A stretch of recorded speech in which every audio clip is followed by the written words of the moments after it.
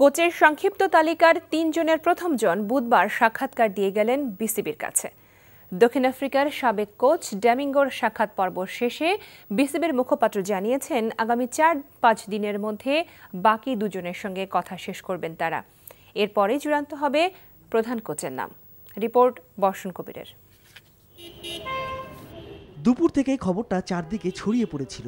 BCB প্রধানের কার্যালয় বেক্সিমকোতে গেছেন বাংলাদেশের কোচ হতে ইচ্ছুক দক্ষিণ আফ্রিকার সাবেক কোচ রাসেল ড্যামিঙ্গো।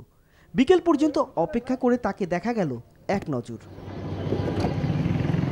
এরপর বিসিবির মুখপাত্র জালাল ইউনুস কথা বলেছেন কোচ প্রসঙ্গ নিয়ে। আজকে Russell Domingo from south Africa উনি এসছেন, উনি ইন্টারভিউ দিয়ে গেছেন এবং আমাদের হাতে আরও 2-1 আছে। তো আমরাও তাদের সাথে কমিউনিকেট করছি। মোস্ট প্রবাবলি হয়তো ওরা আরও মেবি 3-4 দিনের মধ্যে ওরাও আসবে, এসে ইন্টারভিউ দিয়ে যাবে। তো আমরা এটা প্রসেসের মধ্যেই আছে।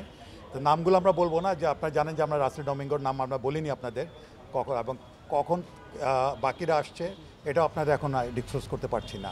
কোচ কাণ্ড নিয়ে চারদিকে নানা কথা শোনা যাচ্ছে। সংক্ষিপ্ত তালিকাতে আছেন জাতীয় দলের সাবেক এক কোচের নামও। কোন দেশ বা অঞ্চল থেকে বাকি দুজন আসবেন এখনই সে সম্পর্কে পরিষ্কার ধারণা দিতে চায়নি বিসিবি। যেহেতু সামনে ঈদ চলে আসছে, আমরা চেষ্টা করব যে ঈদের আগে শেষ করা যায় কিনা। আর যদি ঈদের আগে না হয়ে থাকে তাহলে হয়তো এটা কন্টিনিউ করবে আফটার ঈদ। তবে আমরা সব কিছু মিলে আমরা 10 দিন, যেটা আগে মাননীয় প্রেসিডেন্ট বলেছেন, আমরা 10-12 দিনের মধ্যে আমরা শেষ করতে চাই। এটা একরকম নিশ্চিত যে চলতি সপ্তাহটা কোচের সাক্ষাৎকার পর্ব নিয়েই সরগরম থাকবে ক্রিকেট পাড়া। বর্ষণ কবির, এনটিভি নিউজ, ঢাকা।